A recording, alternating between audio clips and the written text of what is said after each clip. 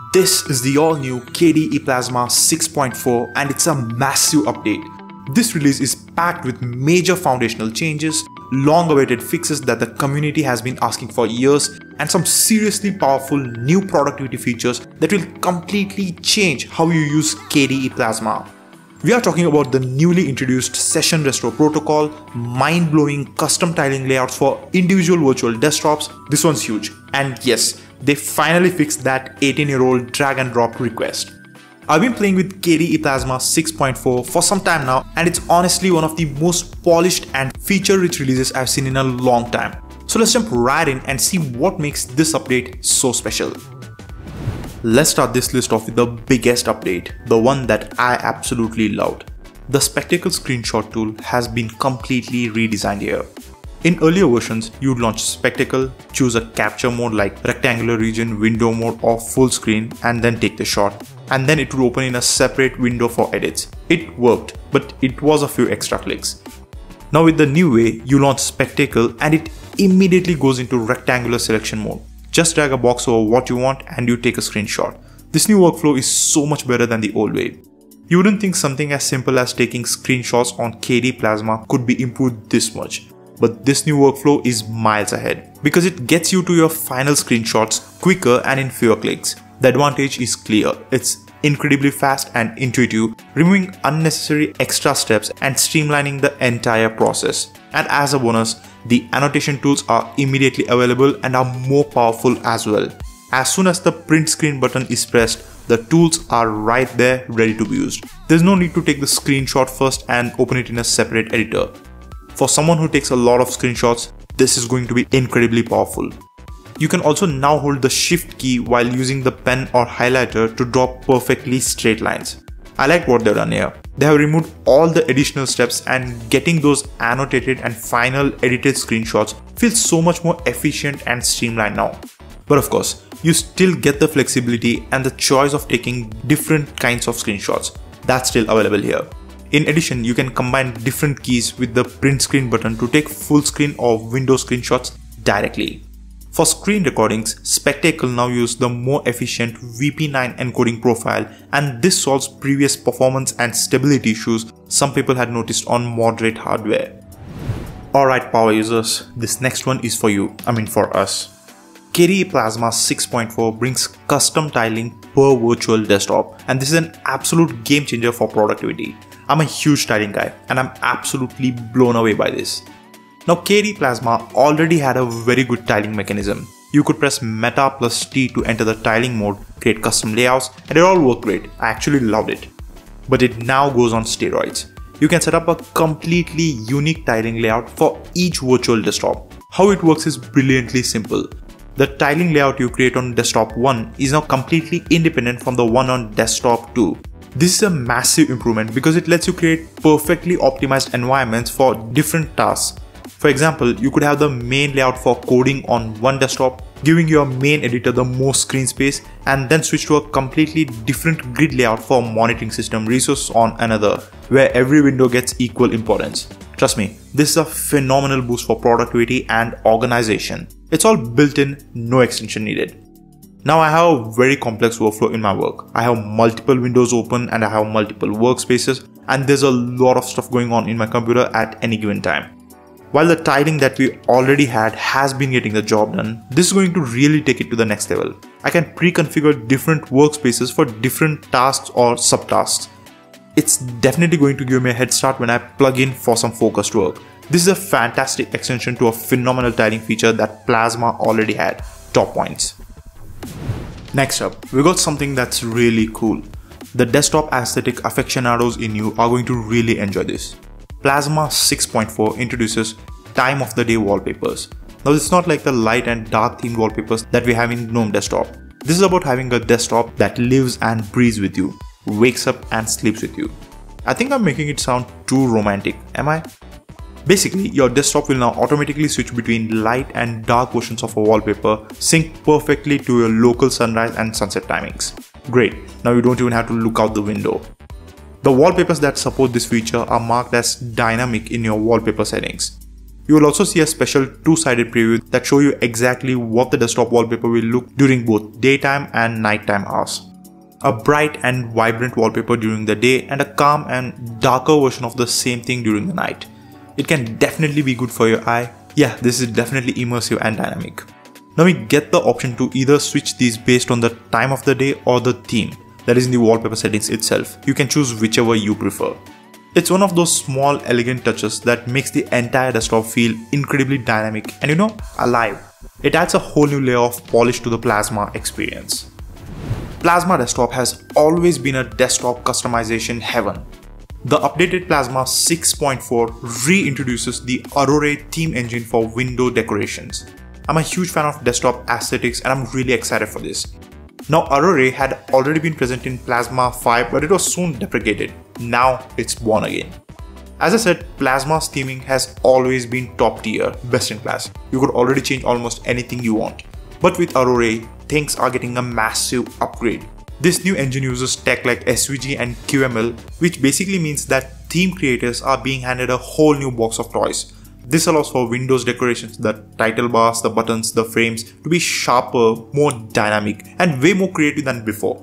We are talking advanced blurs, slick animations, and different looks for active and inactive windows. For someone like me who loves to tweak every pixel of my desktop, this is a huge deal. Now it's not just about what we get today. You can't see this update in Plasma 6.4 visually, but it's going to unlock the creativity of the entire KDE theming community for years to come with a new way to create mind-blowing themes. Okay, this next one is for all of you who have been patiently waiting. And when I say patiently, I mean 18 years. That's right. Plasma 6.4 finally adds the option to make drag and drop move files by default on the same drive. I can almost hear the Linux world cheering in unison. In earlier versions of Plasma, if you drag a file to another folder on the same drive, you'd always get that little pop-up asking if you wanted to move here, copy here, or link here. It was definitely flexible and safe, not denying that. But for those of us who are just constantly reorganizing files, it was an extra click every single time.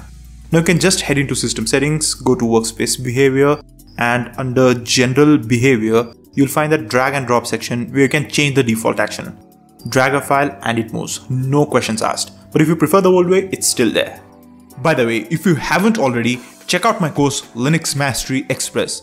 I've designed this course to level up your Linux skills very quickly. With this course, you'll get so comfortable using the terminal commands that your friends will think you're a Linux wizard. You'll get perfect with the most used, most useful commands and also learn advanced things like using the V-editor and shell scripting as well. Linux Mastery Express, link in the description, do check it out. Alright, for all of you visual perfectionists and gamers, KDE is pushing to make HDR on Linux a truly great experience. Setting up HDR used to be a real headache of just fiddling with settings and guessing what looked right. Plasma 6.4 fixes that with the new HDR Calibration wizard, a simple step-by-step tool that takes all the guesswork out of the process. And the best thing here, they also added extended dynamic range. Now this is a tech that cleverly simulates HDR effects on compatible displays that aren't technically HDR supported. This means more people can enjoy stunning high contrast visuals with the 6.4 update. And with the HDR Calibration wizard, it's now easier than ever to get a properly calibrated picture on Linux. Okay, let's get a little technical for a moment because this next change is huge for the future of Plasma. For a long time, KWin, the window manager, had to juggle code for both the old X11 display server and the modern Wayland. This had started to really slow things down as fixing or improving something for Wayland could sometimes cause issues on X11. Well, not anymore. They have now split the X11 specific code into its own separate package and the Wayland specific code into its own separate package. So the developers are now free to focus entirely on making the Wayland experience as fast, stable and feature-rich as possible without being held back by the X11 legacy code. This is KDE going all in on the future and it promises much faster innovation from here on out. Alright, we've seen the headline features, but the party's not over. Now it's time for the rapid fire round where we uncover the hidden gems, those small but mighty quality of life updates that you'll end up using every single day. Let's go. The Discover Software Center gets a nice tune-up with this release. Now you can fire off updates right from the notifications, which is a great little time saver. Plus, for all you Fedora Keyonite users, They have squashed a bunch of bugs with the RPM OS3 backend, so managing your software on immutable distros is going to be way more stable and reliable. The UI has been touched up so that still looking message now appears correctly centered. For all you designers and developers, KRunner now understands color codes. Just type in the hex code and bam, you get an instant color preview. Plus, it's smarter about search, pushing key actions like shutdown and restart right to the top, so you're not digging for them anymore. Plasma's file transfer notification got way more useful. Now when you click on details during a file move or copy, you'll see a real-time graph of your transfer speeds. It's clean, it's visual, and it's kinda satisfying. By the way, the system will also now prevent itself from going to sleep automatically when a file transfer is in progress. This is a great practical improvement. That's right, you can now see GPU usage on a per process basis right in the system monitor. You might need to make it visible though. If you're wondering which app is making your graphics card work overtime, now you'll know. The app menu editor, KMenuEdit, just got a major facelift to make it look and feel more modern. It had gotten kinda stagnated, I guess. So they've touched up the UI look and feel.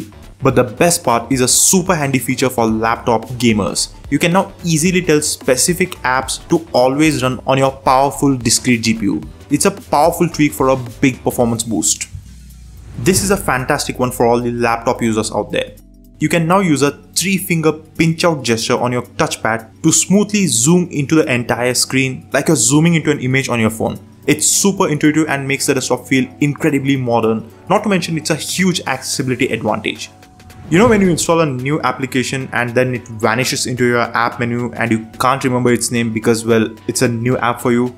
Well, kick off. The application menu here in Plasma 6.4 now puts a handy little new badge on newly installed apps, so they're super easy to spot right away. There you go, problem solved. Here's a little win for sanity. You can now force hide tray icons, even those stubborn ones that don't offer a built-in option to disappear. No more clutter here. If you want it gone, it's gone. For all you power users and gamers who love to keep an eye on your hardware, there's a new sensors page in the info center. This gives you an awesome centralized dashboard to monitor things like your CPU and GPU temperatures, fan speeds, and even power consumption. How cool is this? It's the perfect tool to make sure your system is running cool and efficiently during those intense gaming sessions. It's still in development though, as I had to tinker a bit to get it working. Plasma 6.4 is bringing initial support for one of the very powerful and foundational improvements, proper session restore on Wayland. Now remember that this is an initial tryout. A realistic, fully functional session restore protocol is technically a huge undertaking. It's just not easy to get working, but the work is beginning here.